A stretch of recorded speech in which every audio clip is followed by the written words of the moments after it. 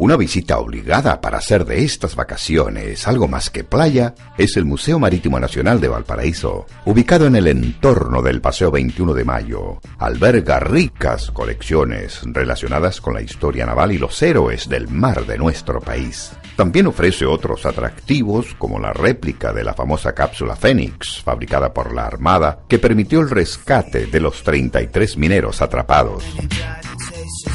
No solo en las mar se fabricaron las cápsulas, sino que además participaron rescatistas de la Armada. De hecho, 2 de los 3 rescatistas que bajaron a la mina eran marinos. Durante el mes de febrero se encuentra en exhibición una muestra del recientemente fallecido pintor Alberto Ludwig, titulada Valparaíso, ciudad símbolo de la nación chilena. La pinacoteca, facilitada por la viuda del artista, Gioconda Ollanedel, consta de 21 pinturas que representan momentos históricos de Valparaíso, acompañadas de poesías alusivas al minuto de inspiración. Destaca la primera carta de ajuste de UCB Televisión, primer canal de Chile y otros íconos de la ciudad-puerto rescatados con el sin igual estilo de Ludwig. Fue el homenaje a la ciudad que apasionó al maestro, realizada en los últimos días de su vida antes de fallecer de cáncer. Esta exposición que estamos viendo va a estar abierta a público durante todo el mes de febrero.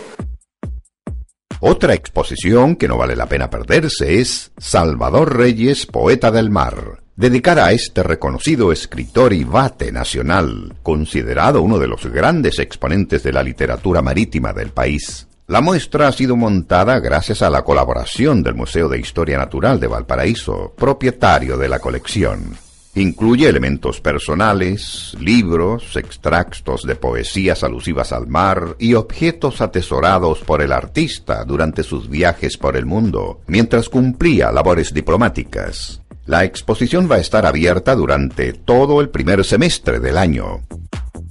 El museo normalmente atiende desde las 10 de la mañana hasta las 6 de la tarde, pero dada la gran afluencia de público en el verano, durante el mes de febrero vamos a extender el horario hasta las 19 horas.